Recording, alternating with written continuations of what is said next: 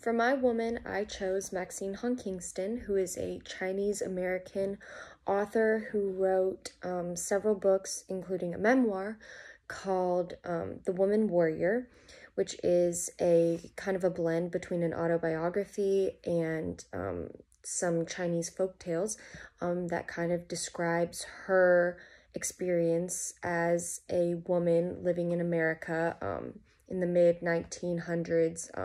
Her family immigrated to America before she was born, so there's that.